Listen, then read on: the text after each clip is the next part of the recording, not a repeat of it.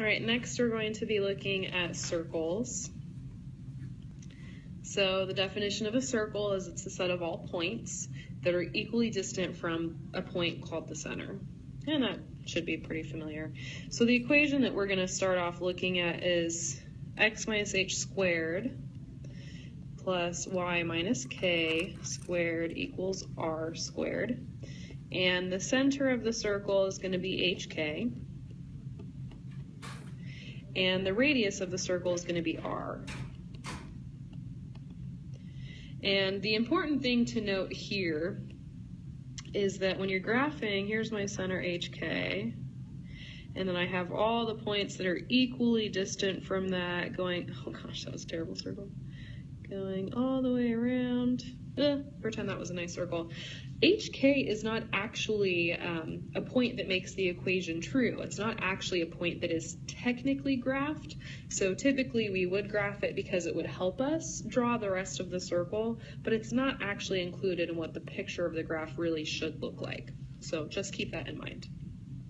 All right, so let's say, for example, we're doing a problem and they're asking us to find the center and the radius. So for example, find center and radius of x squared plus y squared plus 2x minus 12y equals 10. So obviously this equation does not look anything like it should. So basically what I'm going to do is I'm going to separate the x's from the y's, and then we're going to complete the square to get it in the form that we like. So there's my x's, and then I've got my equal 10 over here.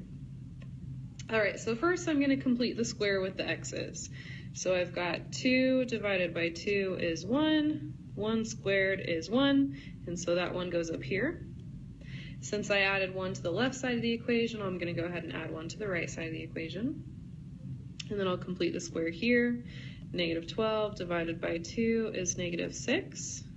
Negative 6 squared is 36. So I'm going to add that right here. And I'm going to add it to the right side of the equation as well. 36, not 37. Okay, so now for my x, I've got something in parentheses squared. And for my y's, I've got something in parentheses squared. And then I know overall it's going to equal 11 plus 36 is 47. All right, so for my x's, I'm going to have x plus 1. For my y's, I'm going to have y minus 6. And again, I know those numbers because whatever you got when you divided by 2, that's what goes in the parentheses squared. So there's the equation of my circle. So now if I want to know what the center is, it's this number and this number. So my center, and it's the opposite sign, so negative 1, positive 6.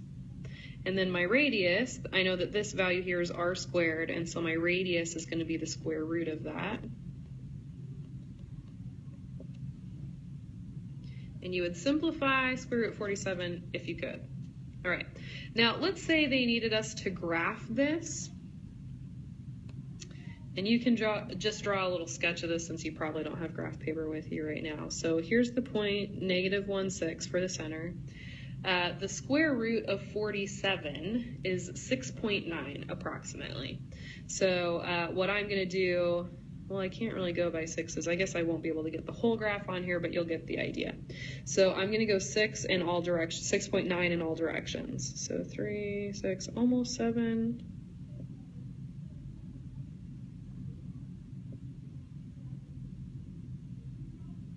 And then I can't do the part that's up because it goes off the screen. So then I'll just draw my circle around here. And it goes up and it would continue and circle back around. And then it would be a good habit to get into when you're finished drawing your circle to erase the center since it is not technically part of the graph. But that's how you graph a circle. Draw the center first and then just go in all directions, whatever your radius is, and then you can connect everything. All right, there's another type of example that we're going to do of a question that would be common for them to ask you. So let's say they gave you the equation of a circle,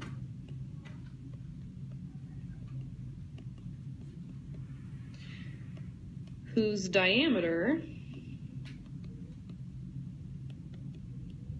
has the endpoints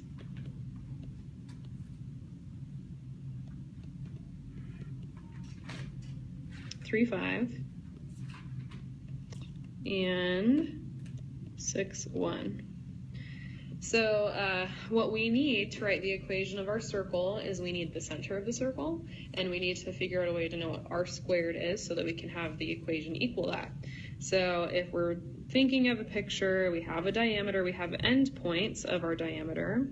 If we need to know what the center of that is, then that would be exactly in the middle of those 2 points. So if I want to find the middle of these 2 points, I need the middle of the x's and I need the middle of the y's. So to find the middle of the x's, I'm just going to take the x's together, 3 plus 6, and divide them by 2. And that's going to give me the x. So 9 divided by 2, you can write it as 9/2 or 4.5. And then I'm going to take the y's as well. So I've got 5 and 1. So 5 plus 1 divided by 2. 6 divided by 2 is 3. And so I know that the center of my circle would be 9/2, 3. All right, now if I want to plug this into the formula, I'm going to have x minus 9/2 squared plus y minus 3 squared equals my r squared. And if I want to find the r squared, I need to plug a number in for my x and for my y. And the easiest thing to do would be to go back and get one of my points. So 3, 5 or 6, 1, it doesn't matter. I'm going to go ahead and use 3, 5 since that was the first one. So 3 minus 9/2 squared, 5 minus 3 squared. Now this becomes a calculator problem. So I would just type that in my calculator as is, and what you're going to find is that if you type this in and hit equals, it's going to equal 6.25. So that means this is 6.25. And so now I can go ahead and write my equation out. So x minus 9/2, technically we wouldn't really write it as 9/2 quite like that. We would actually want to make this a little bit more proper.